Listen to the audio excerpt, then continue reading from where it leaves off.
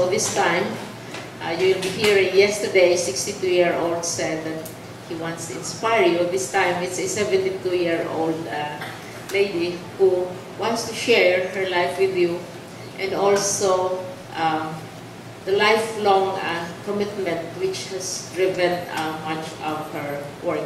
Let me tell you a bit about myself, because I hope some of you will identify your lives with that of my own.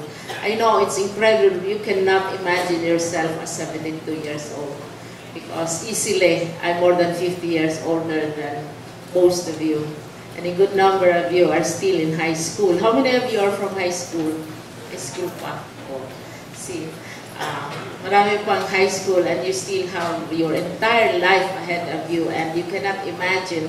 When I was in high school, I could not imagine myself. Parang such a far-off thing to be a grandmother, or to be 72 years old, or to be 75 years old.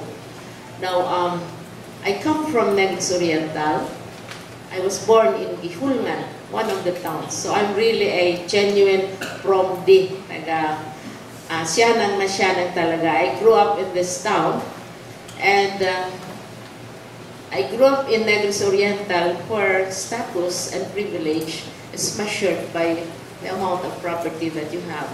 This is really what happens in most societies, and that is what Mr. Maloto shared with you yesterday, and also Mai. You grew up not really very, very, very poor, but you are not also even middle class. My parents were school teachers, and we didn't even own a single flower pot of land. They were just school teachers. And since there was no RH during that time, wala pang family planning, there were 8 of us, children, 5 boys and 3 girls in the family. School teachers, not a single piece of property. My father graduated from Silliman University. At that time, it was an institute, and it was his ambition to send all of us to Silliman. There was never any question about it. All of us were going to Silliman, and there were 8 of us. And I was born in October 16, 1940, 3 months before the outbreak of the Second World War. The Japanese came. We have had 3 waves of imperialists, if you remember, conquering the Philippines. Yesterday, Xiao told you about how the Spaniards came and then the Americans came. And I was born just a few months before the Japanese bombed Pearl Harbor and eventually also bombed the Philippines. Again, that is something which you read only in history books, but which my family underwent. So I was just a child, and my father, again, many of us dream of becoming activists, becoming leaders, of leading the country, and perhaps even dying for the country. When we were in college, it was our dream to die for the country, because all heroes, all heroines die for the country. And so we look forward to that, of fighting for the country. But to live it and to really fight for the country, that's a different matter altogether. It's different from just reading and dreaming and watching movies. So my father joined the guerrillas, fighting against the Japanese. And of course, you read about all the stories about the Filipinos who starved, the death march in the past, and the guerrillas have to fight. You see it in the movies. Few small band of people stealing goods, stealing arms, fighting against the conqueror, and you always feel good about it.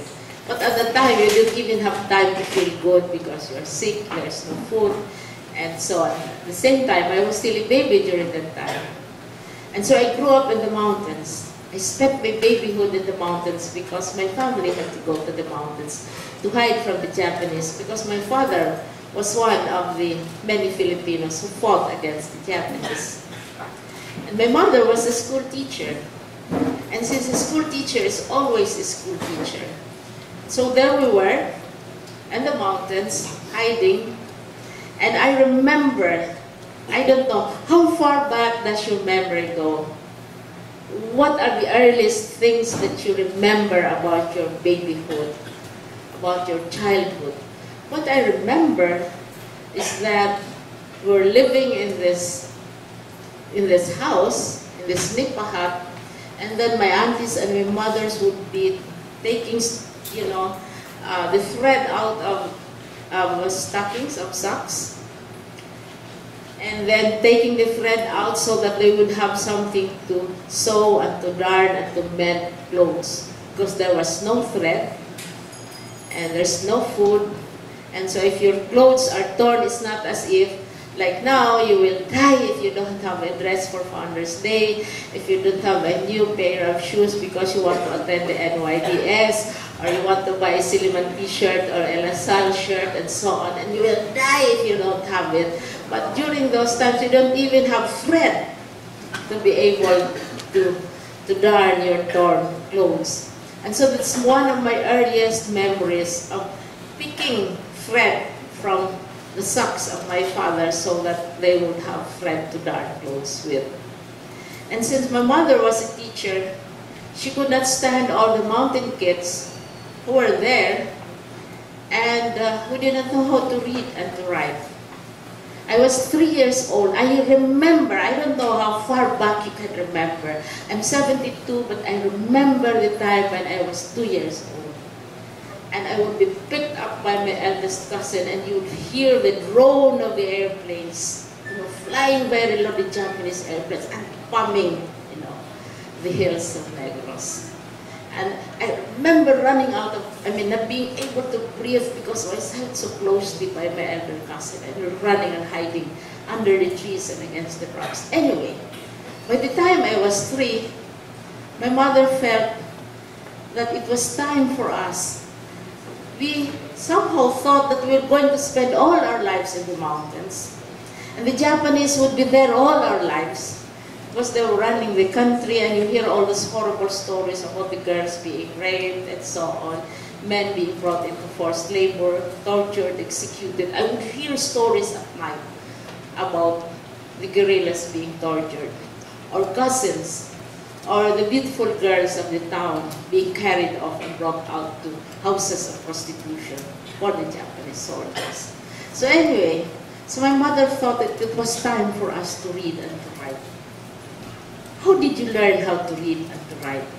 How did you learn how to read? Well, you watched Sesame Street, I'm sure. You watched all those kiddie shows, and you had all those books. You had all those building blocks. You had all those books. But in the mountains, we didn't even have food. And here was a mother who wanted to teach her children and the other children how to read and to write. But there were banana leaves. You know how the banana leaves look like? Banana leaves have lines. So what my mother did was to gather the children into our hut, and she would cut banana leaves which had lines, and then she would sharpen the sticks of the bamboo sticks. So parang barbecue sticks, and then we would write with the sharpened bamboo sticks on banana leaves. And so that is how I learned how to write the ABC. Not with Sesame Street, not with television, not with nursery school, not with radio and so on, not with chalk, but with banana leaves and sharpened bamboo sticks. Many of you grew up eating rice. And I don't think you can imagine a time when you will not be able to eat rice. When I was much older, I thought, if I cannot eat rice, I think I will die. But there was a time in my childhood when we were not eating rice. We were eating kamuting kahoy, we were eating corn. I grew up until high school not eating rice. So how did a child who learned how to write with sharpened bamboo sticks on banana leaves, who grew up not nourished by rice or cake or butter or bread, but by corn, grits, and kamote. When I was a child, I had goiters because if you live in the mountain, you don't have access to iodine. Iodine is a very important component of childhood, of growing up, and for children. But you get iodine from fish, you get iodine from seafood, and we're in the mountains hiding from the Japanese. And so my parents fed me kamote leaves, because kamote leaves are very high in iodine. Did you know that? And now, you can even drink kamote leaves juice, and it's very delicious. You drink it with calamansi. But anyway, how did a child who grew up writing on banana leaves, eating corn grits, drinking drinking kamote juice leaves, eating malunggay, and wearing, clothes made from sacks of flour, and after the war, immediately after the war, clothes made from the parachutes of the American planes, because these are made from silk, no? And those were the clothes that we wore. How did she grow up to graduate at the age of 17, magna cum laude, major in accounting, from Silliman University,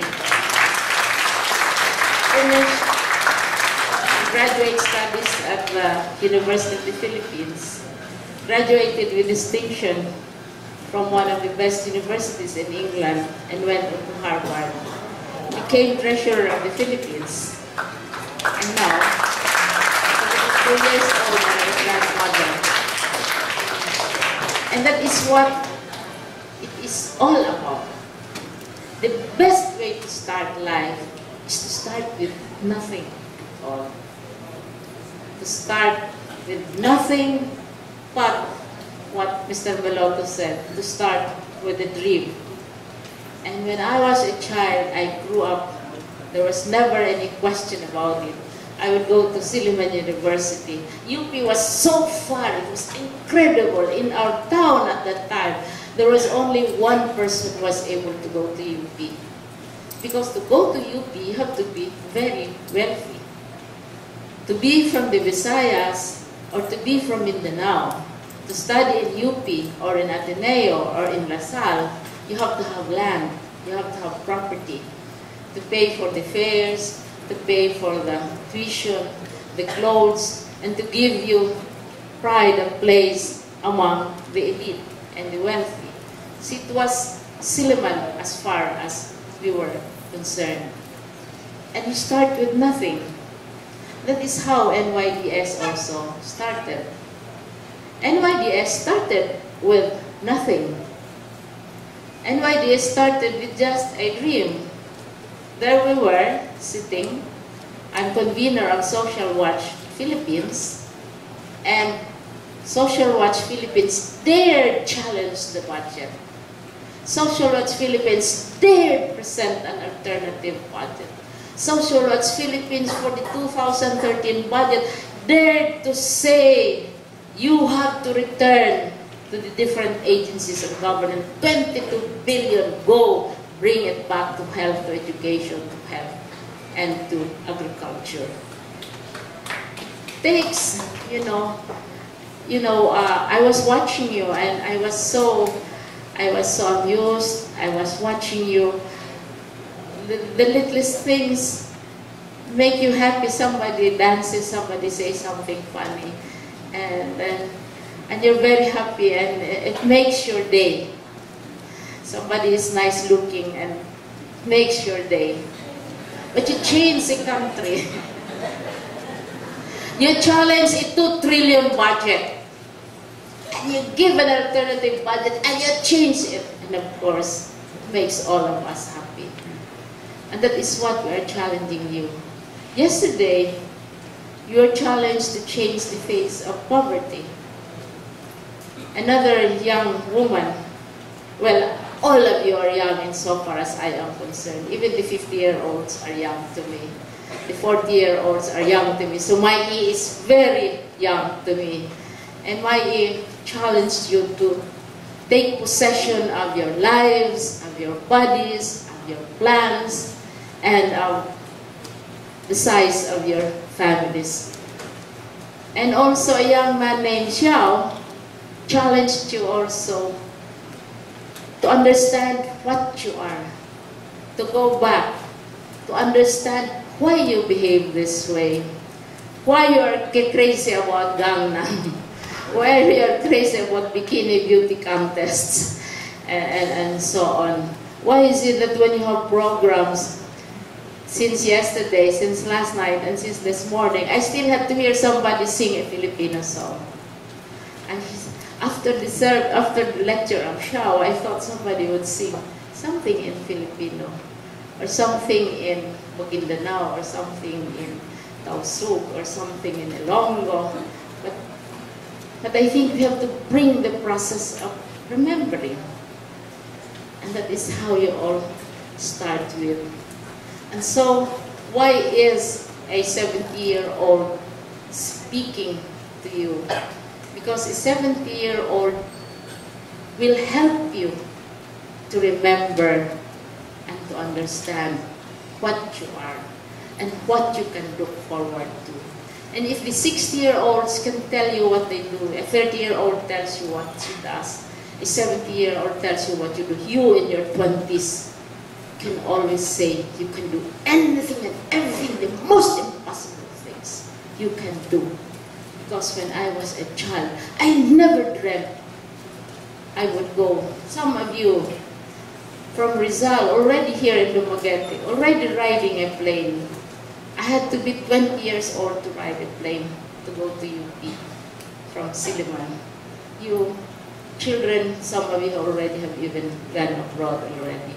So nothing is impossible. Everything is possible. And especially if you have the gift of youth, if you have the gift of strength. And so, do not waste it.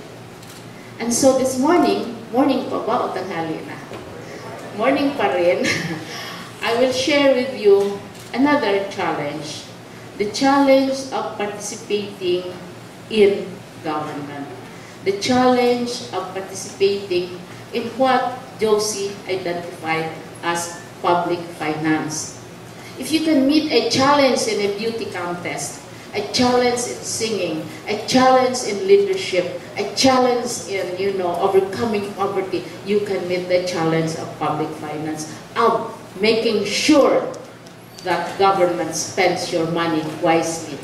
And this is a very long introduction because I had to get your attention, I had to look at your faces, I had to look at your eyes to be able to bring what is a very interesting topic. Who cares about finance? Finance is all about asking money from your parents, diba? Finance is all about asking money from your auntie and your cousins and asking for gifts from abroad and begging with tears in your eyes for an increase in allowance or a new gadget. Okay, next. So, why is there a need for people participation? I look to you not only as young people, but you are people. You are people, you are citizens. All of you are citizens. Those of you who are in high school, not yet fully citizens, but the minute you enter 18, you are already citizens. You already are part of this country, you are stockholders in this country, you own this country, you pay for this country. From the time that you were born, you have already been paying for this country.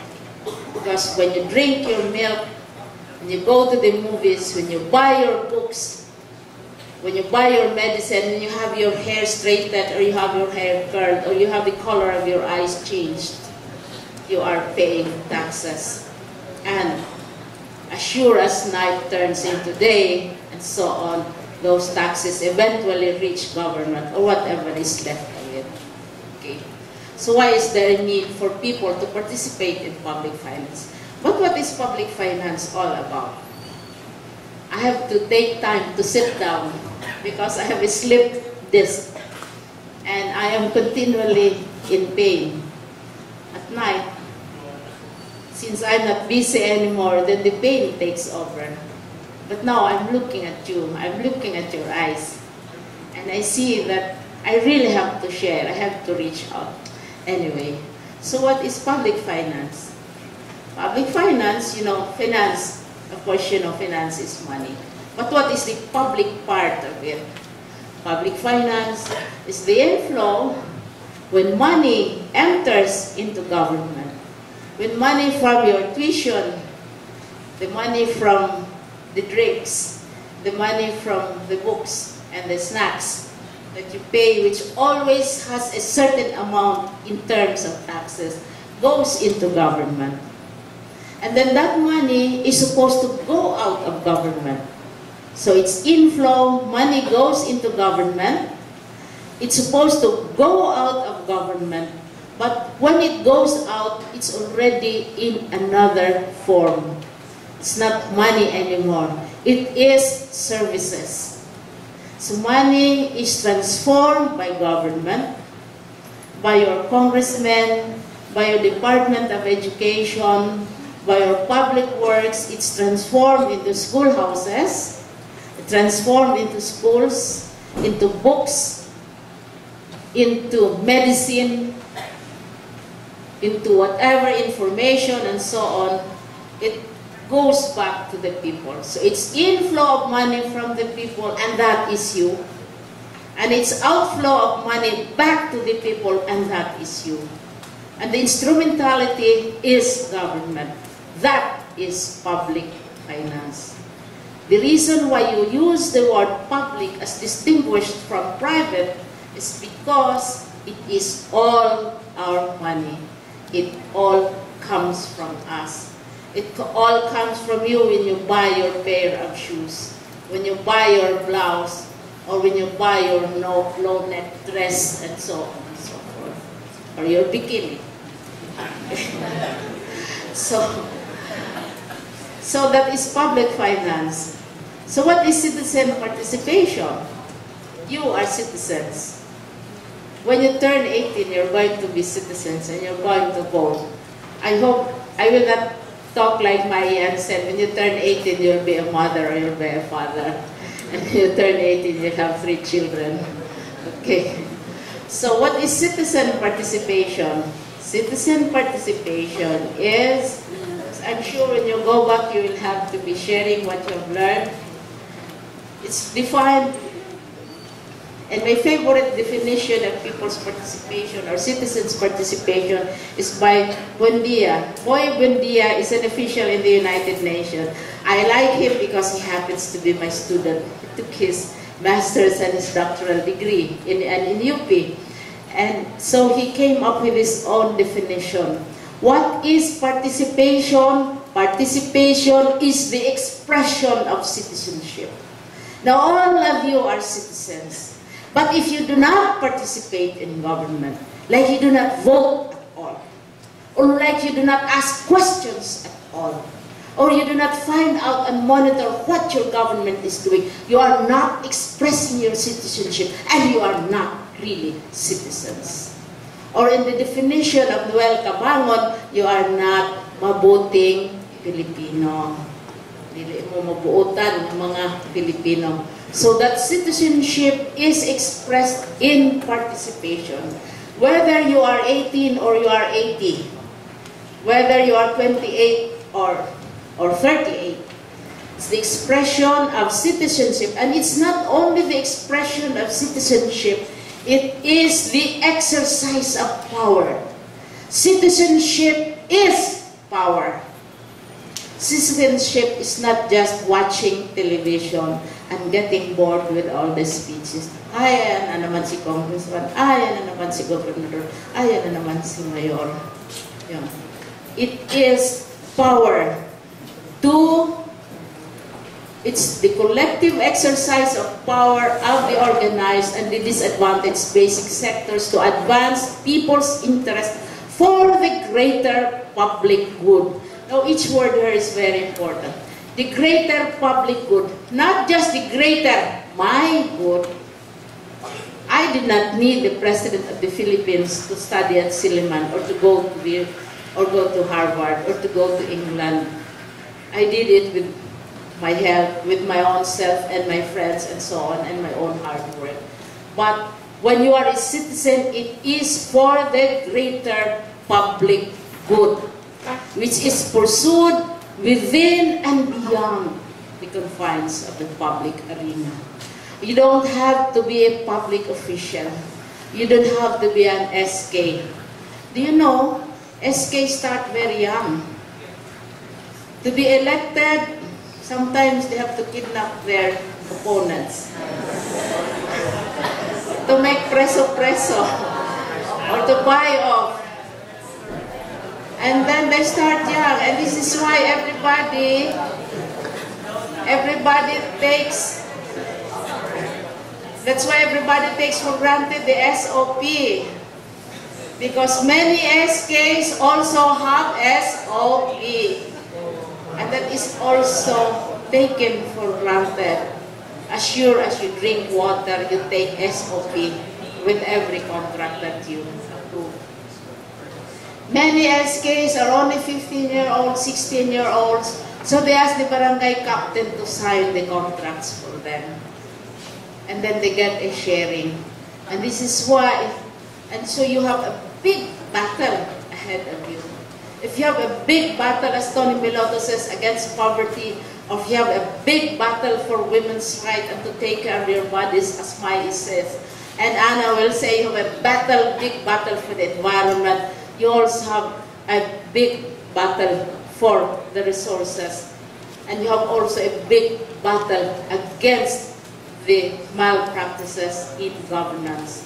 Why do we always talk about governance? We always say problems of governance. When you say governance, sometimes it's always synonymous with graft and corruption. Dahil assumed na yan. But that is not what you were taught. That is not what your churches taught you. That is not what your schools taught you. That is not what your teachers taught you. And some of you have your teachers with you because you are too young to be traveling around and going off to Silliman University and the Magente City. And that is not what you are taught, but you have to live what you are taught. And you have to live in the real world, and not in the world of books, in the world of what the teacher tells you. So it has to be within and beyond the confines of the public arena. You don't have to be a public official. You only have to be a good citizen. And you only have to express your citizenship. Okay, next. Next. Ba, natutulong na, nagugutom na. So right now, that was Buendia. Now, Briones has broadened people's participation to include the NGOs, civil society organizations, professional groups, academic institutions, church and civic organizations, in addition to the basic sectors, because Buendia only talks about the basic sectors. And they form networks, they form advocacies, like NYDS is a network as citizens groups. Next. Now, some of us think that citizens' participation, public participation, is a new thing. Lahat nagsasabi, makikilaw kayo. But actually, these practices go back to our earlier community practices. Only nakakalimutan na lang natin before the coming of what we call, during our time, what we call the foreigners. Hindi pa maabot ang mga foreigners, hindi pa dumating ang mga foreigners. We had traditional communities. Decisions were made by communities. Decisions were made by consulting with the elders and also of young people participating in these decisions. But these were suppressed during the colonial period and marginalized by 18 years of martial law regime. And besides, we had so many conquerors and so many invaders. According kahapon, I noticed that Xia was quoting Carmen Guerrero Nakpil. And Carmen Guerrero Nakpil used to write and say that the reason why Filipino women are so difficult to understand. You ask any man, and I don't think any man can say that they understand women perfectly, especially the Filipino women. And sabi ni Carmen Guerrero Nakpil, the reason why they're so difficult to understand is because They spent nearly 400 years in a convent, 50 years in Hollywood, and then about 10 years in a Japanese prison. And so now that they are supposedly free, all of these things are converging. No. So citizens' participation is provided for in the 1987 Constitution. Next. And so you have the Constitution which says, the state shall respect the role of independent people's organizations, and that includes youth organizations. So never be afraid to pursue and to protect within the democratic framework their legitimate and collective interests and aspirations. And people's organizations are defined by the Constitution as bona fide associations of citizens with demonstrated capacity to promote public interest with identified leadership. Hindi yung nagtago-tago na leadership. You will wonder, who is behind this? Who is manipulating who? Who is the shadow behind the shadow? So you have an organization and there is a shadow group operating. It's not like that. The Constitution says you have to have leadership and with demonstrated capacity to promote interest with identified leadership, membership, and structure. Next. So the right of the people and their organizations to effective and reasonable participation at all levels of social, political, and economic decision-making shall not be abridged. It shall never be abridged. It is a full right, protected by the Constitution, protected by the United Nations Declaration of Human Rights. And the state shall not abridge such right. It shall facilitate this establishment of adequate consultation mechanisms, etc., etc. It should never be abridged. Next. So, going back to public finance, ano yung sabi ko sa public finance? Money coming in and money going out. But it's not money anymore. It has been converted to services. Who converts this money into services? It's the government. Supposedly, the value of what goes out should be bigger than what goes in, because that is what physics tells us. So what do you ask? When you talk about the budget, whether it is the SK budget, or your municipal budget, or your government, the provincial budget, or the national budget itself, you ask, where is the money coming from? Who bears the burden of maintaining government? Kinsa ang kakarga? Sino ang kumakargo? Ano ba yun sa Filipino? Who carries the burden of maintaining government? Who pays for the salaries of our president, of our congressmen, of our senators, of our governors, of our school teachers, our doctors? Who pays? All of us, yes. But out of the many sectors of government, who bears the bigger burden of bearing the expenses of government?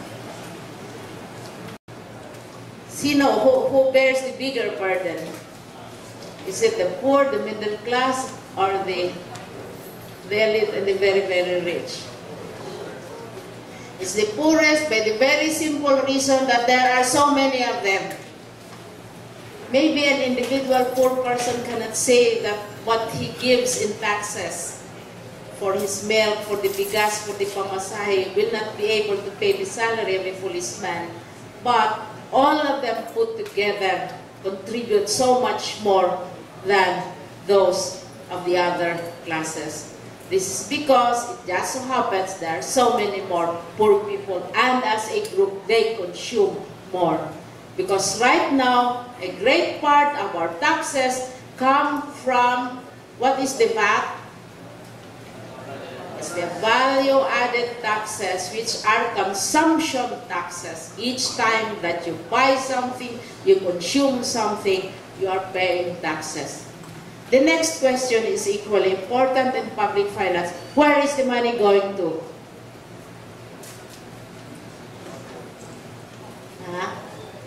Where does the money go to? Who are the recipients?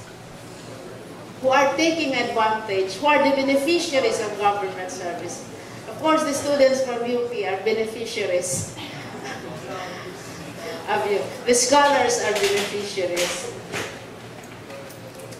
How about the VIPs, the bagobos in Magpet, in Cotabato, the Muslims in Tulunan, etc. So who are the recipients and objects of government? Who gets the bigger share of government services? You have to find that out for yourselves.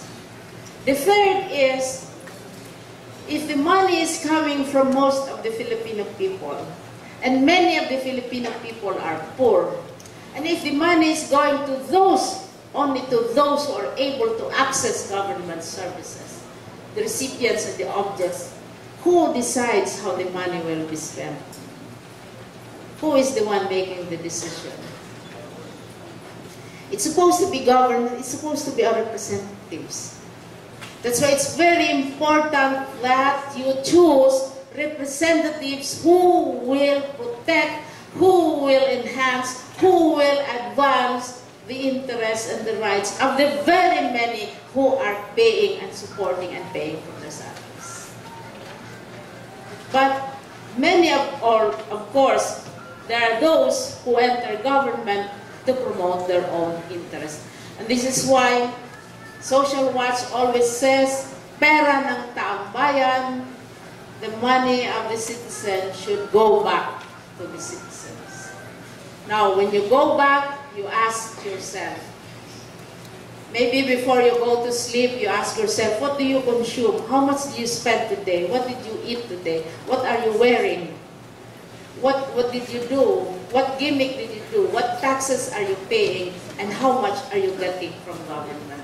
And you ask yourself who are getting much of the services of government. Okay, next. So why should citizens participate in public finance? First, is because it is guaranteed in the Constitution. Second, because it is your money. And you have every right to ask questions. Because third, you are only entrusting your money to the government so that they will convert your money into services, into goods and services for the general public, for the production of public goods like education, like health for the farmers, like bridges which lead to power, and so on and so forth. We're only entrusting it to them, and they're supposed to be bringing it here, giving it back. And they are accountable to the people. You have the K to make singil. I think the word is the same whether you are Visayan, you are Ilonggo or Cebuano, or you are Tagalog, you are Waray, it is singil. Singil is to demand accountability. Next. And why should you? You are, all of you, who are so much younger than I am, why should you participate in public finance? And this is why I always tell my students, and some of them, occasionally, a few of them do listen, you should join government.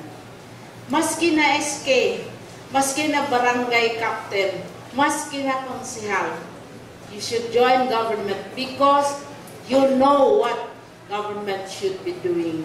You know what is the duty of a government official. Instead of just watching and making bagot-bot, making criticisms, and complaining, we should participate. Because government is what we make of it. No? And so, why should the youth participate? And remember what it shall say. How old was Emilio Jacinto when he joined the revolution? As the brains of the revolution. Oh, 19. Just about your age. I'm not saying that you should go and shoot people, no? But revolutions can happen in the mind, they can happen in society, they can happen in the soul, no? So, because you are paying taxes. Second is because what government does with your money has implications for your future. If government money is just wasted or goes down the drain, if government money is used to harm the environment, if government money is used to give you poor quality education, you don't deserve poor quality education. You don't deserve textbooks full of grammatical errors or full of wrong information and wrong data. You don't deserve teachers who themselves need further training. And third, because you are the future leaders. You don't even have to be the future leaders. You can be leaders right now. The minute you turn 18, you can already be a leader. And the best, the most important place to be involved in is in the money aspect. There are many things you can be involved in, and all of them are important in women's rights, in poverty, in the environment. But all of these involve money, and that is the most crucial of all. So 15 minutes na lang daw. Okay. That's the trouble with Lolas. Lolas love to tell stories. Now, I will end with this. What is the social development of the country? Yesterday, we were told, be proud, you have a 7% GDP growth. Feel ba ninyo si 7% GDP growth? See ba ninyo si GDP growth? Okay. Now, let us look at the poverty numbers. This is a chart which compares Marcos, Aquino, Ramos, Estrada, Arroyo, and the other Aquino.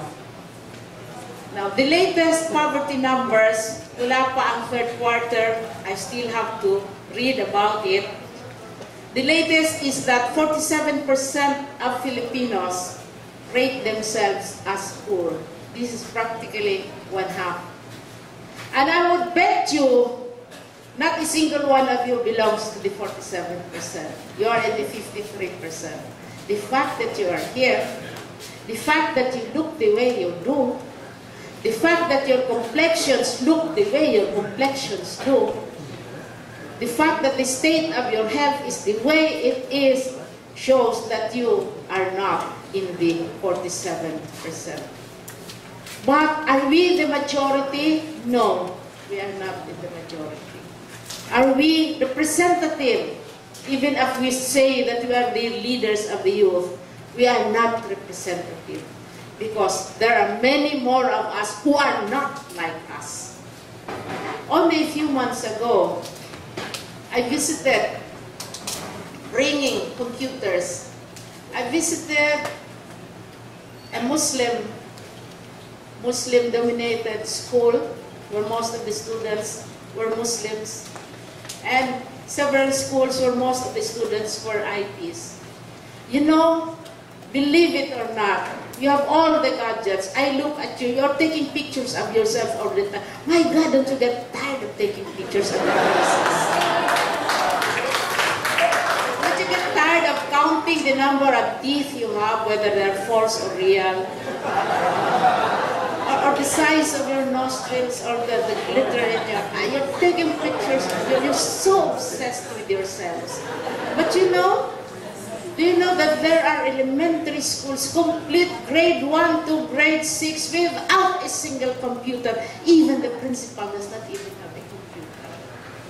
And I have visited in my age, only a few months ago, I have visited these schools. And you should see their eyes when they see a computer. They have never had a cell phone. They have never had an iPad. They have never had an iPhone. Just to see how a computer works, and not something which is printed on the manila paper. And it is taught because they are required to be taught how a computer works. And there are schools, there are young people like you, who are also dreaming. I don't know what they dream. And I have visited schools. Yesterday, when I was listening to my I have visited schools where the teachers weep. One school, the teacher was weeping because the minute the children reach, the girl children reach grade 6, and how old are they? Maybe 13, 14, and they start having their periods, they are married off. And these kids cry because they want to finish grade 6. Because they want to graduate from elementary, but they have to be married off. Because sometimes marriage is considered a solution to poverty. Married perhaps to be the third or the fourth or the fifth wife of a very much older person. And this is happening right in your country. Right where you think you live in a country which you are proud of. This is why I'm saying you are not typical. And this is why I am shocked when you are so obsessed with the number of your teeth, or the quality of your smile, or the way your eyebrows. You know, when you watch Facebook, I get so amused and so delighted, and I love how somebody breaks her foot or not, piang yan tiil, close up of the foot, how swollen it is. Somebody eats ice cream, the close up of the ice cream.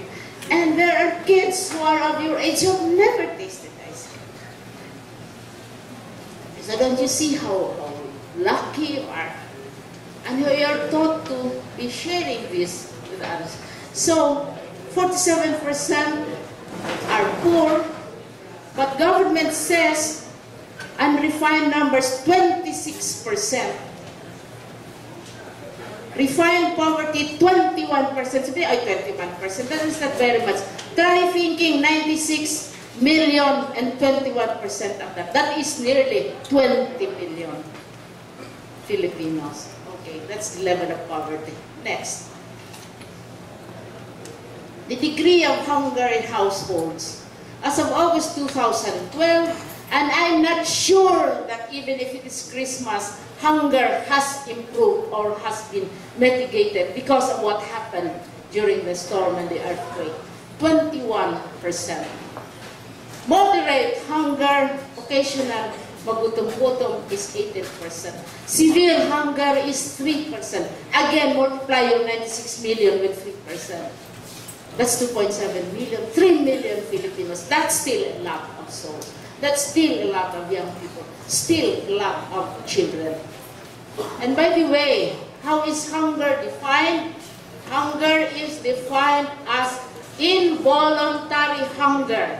Some of you here who are dieting because you are trying to lose weight, you are not included in those who are hungry.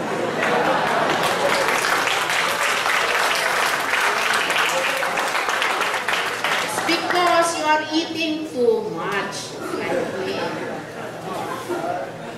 Those who are counted as hungry are those who want to eat, who desperately want to eat, who look at the basura you throw in the garbage can and want to eat them. Those are the ones who are counted as hungry. And those are the ones who are severely hungry. Don't you want to change the world? Uy, 5 minutes na lang. Next. Unemployment. How many of you are looking forward to working once you finish? Of course, the lawyers want to work as lawyers. Yesterday, I was talking to Tochi, and he says he wants to be a judge like his mother. I'm looking at an engineering student, and of course you want to practice engineering. The psychologists want to practice psychology. But then you have nurses who are working elsewhere. You have nurses who even work as dancers. Once I met a mechanical engineering graduate who was working as a caregiver. Okay. Now what is the level of unemployment? For those who are unemployed, 50% of the unemployed are from the ages of 18 to 24. That's it. So once you graduate, there is no assurance that you will find a job. Just because you have the 7% GDP growth, you say, where is the GDP growth? Why I want to be employed because we have 7% GDP growth. Depends on what your course is. Depends on where you are located. Depends on what school. Have you not seen those ads? And I really hate those ads, even if I come from UP. They say that wanted so-and-so, must be this high, this tall, and must be graduate of UP Ateneo and LaSalle only. Or like here, I see wanted ads here in Dumaguete, must be graduates of Silliman University only. But Silliman has only 8,000 students. What do you do with the rest of the unemployed in the province, for example? So 50% of the unemployed are from the ages of 18 to 24. 31% are from the ages of 25 to 34. So yung mga older dyan, hindi ko nakagraduate or spending all their lives in studying, no? Mayroong ganun na hindi pinakatapos, taking the time because university is such fun. Well, that is what is waiting for you. But this is even much more interesting. This chart here. Of the unemployed, how many percent are women? How many percent are girls or boys? Of the unemployed, 36.4% are women, are girls. What is the because? Why is it that there are more women unemployed? And when I discussed this with at least 2 senators, they gave me they gave me some answers. Sabi nila, you know, and the women will not like this kind of answer because this was an answer given to me by a macho senator. Sabi niya, you know, our laws are very protective of women. So our law says, if you employ a woman, you must have comfort room. You must be nice to her on certain days. You must have a clinic. If a woman has a child, whether married or not, you have to have health facilities. You have to give them time to feed their babies, etc.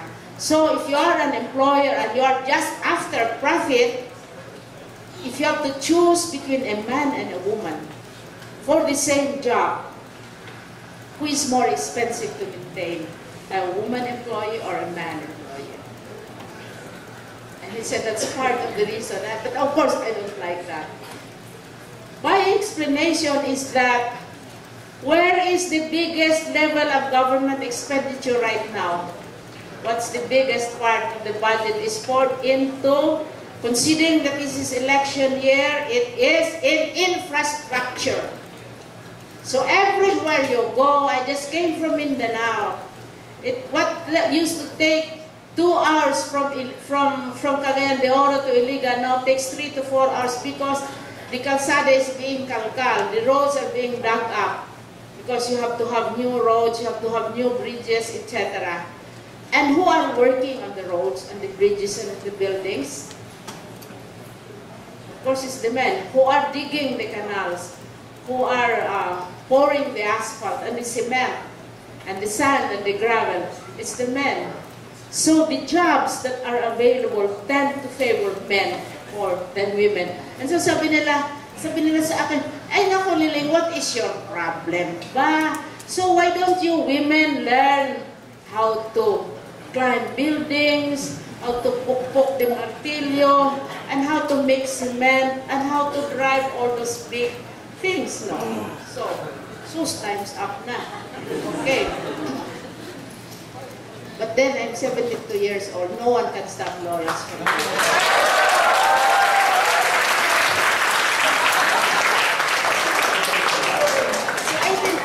Lang ang unemployed na men. Next. The unemployment rate is 26%. So you're part of that. If you have the good fortune to have a nice body, so you practice body for the girls so that you can dance and you can take off your clothes. Anyway, you're always taking off your clothes. So those kinds of work. Okay.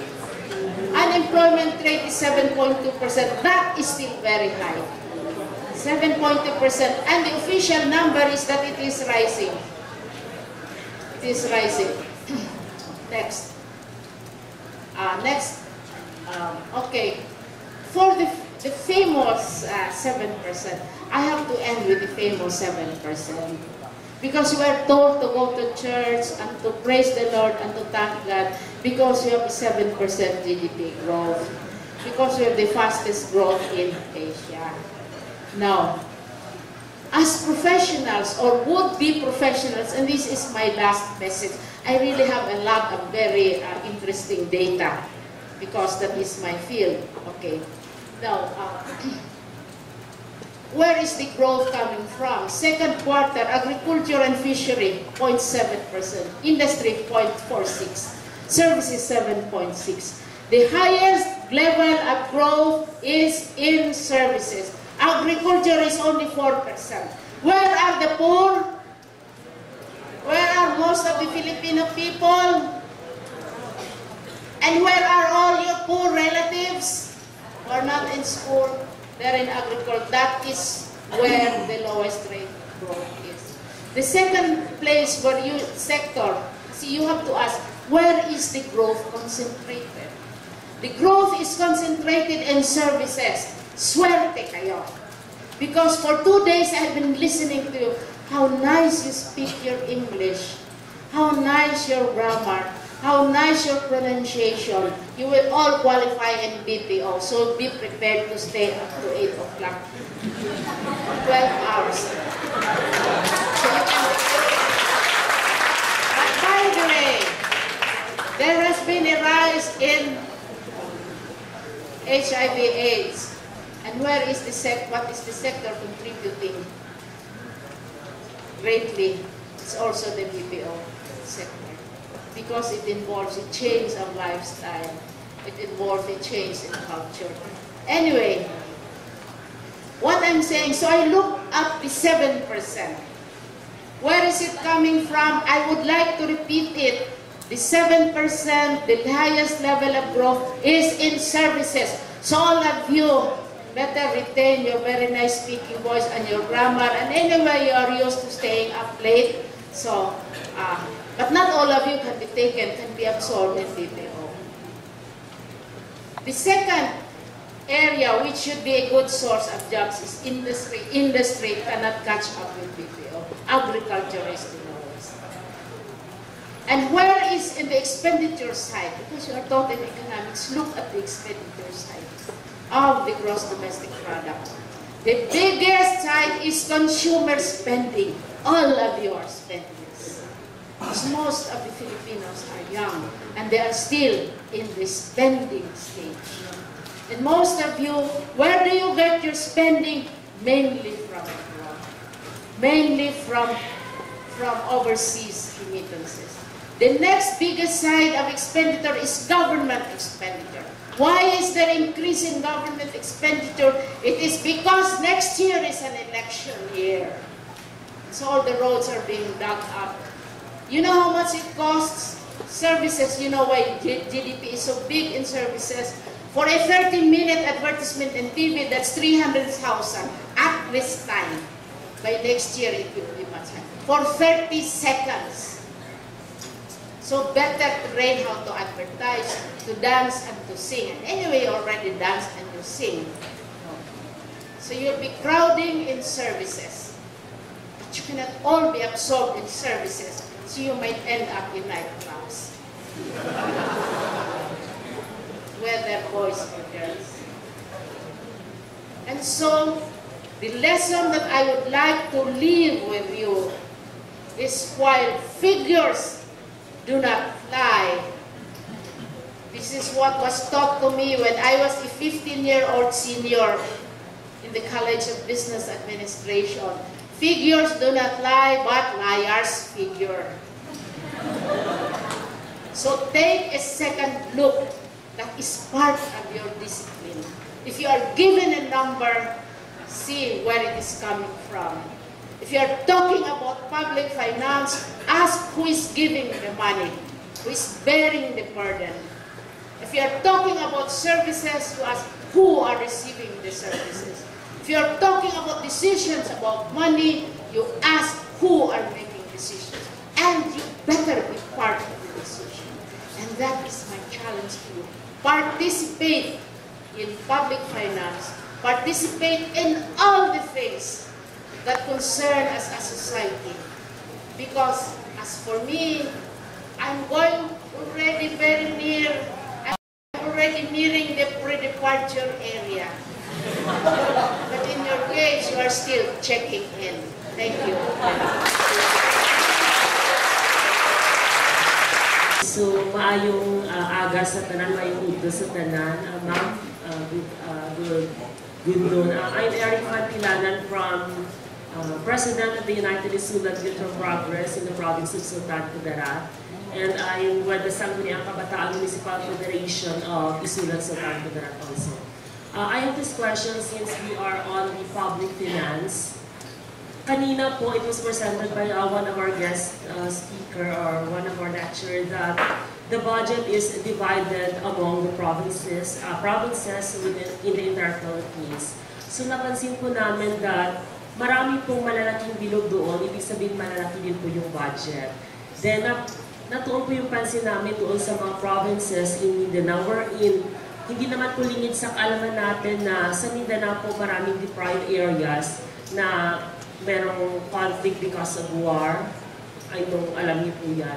So napansin po namin kanina na bakit po doon sa mga areas na yun na nangangailangan po ng mga basic social services like equal access to education and health services po, bakit po maliliit yung pondong inilaan ng gobyerno kumpara doon sa mga cities na andyan na po marami na po pwedeng tumulong? I'm glad. Thank you, Michelle. I was going to show you this chart. Out of the total budget for 2013, Mindanao is allotted 26% of the budget. Visayas, and many of you are from the Visayas, is allotted 24% of the budget. And Luzon is 20% pala ang sa Visayas. Luzon is allotted 54% of the budget. And that tells you the story. That is your answer. The bigger part of the total budget, the biggest part, 54% goes to Luzon. And this is not my number. This is from the DBM. And 26% to Mindanao. Visayas is 20%. Now, I am from the Visayas, but Luzon, Mindanao, I think it's perhaps one of the most beautiful, it's the biggest, the most diverse island, and the most beautiful people in the face of the Philippines. And I'm talking about Mindanao. Why is it that we don't notice Mindanao? Yesterday morning, I was watching television. Somebody was saying, well, if you talk Davao, immediately you remember Suha, you remember Lanzones, you remember Durian. So you think of an island which is full of food. But Michelle, give me the next numbers on hunger. Where is the highest incidence of hunger as of August? Social Weather Station. The highest incidence of hunger is in Mindanao. And none of you here thinks of Mindanao as hungry because you think Mindanao, bananas, suha, you think Mindanao, Palawan, and so on and so forth. Lots of food. You think banana plantations. This is the number before Pablo. So you have a situation where your budget is out of sync. If the purpose of the budget, because a public budget is supposed to respond to public need. The budget is supposed to reduce hunger, inequality, and reduce unemployment, etc. Then it is applied elsewhere. Because where is the hunger? The hunger is in Mindanao. And I'm sure it's more than 30% right now. What is the poverty? The poverty is in the Visayas, 63%. But not the Visayans here in this hall. They're not part of the poor. They are the ones who are left behind. But what does the UNDP say? And Pem Rafilo is here. She is representing the UNDP. UNDP says, development, if you want to be proud of your 7%, no one should be left behind. The motto here is no one should be left behind. It should not only be those in services getting 7%, while agriculture gets 4%. No one should be left behind. Right now, Mindanao is left behind. Right now, Visayas is left behind. Something has to be done about the budget. It has to be reworked and fast because Pablo has exacerbated. I like the word exacerbated. It's very long, it's difficult to spell, but look it up and you will know what it means. Hunger is exacerbated, poverty is exacerbated by Pablo. Look it up. So you have your answer. Thank you.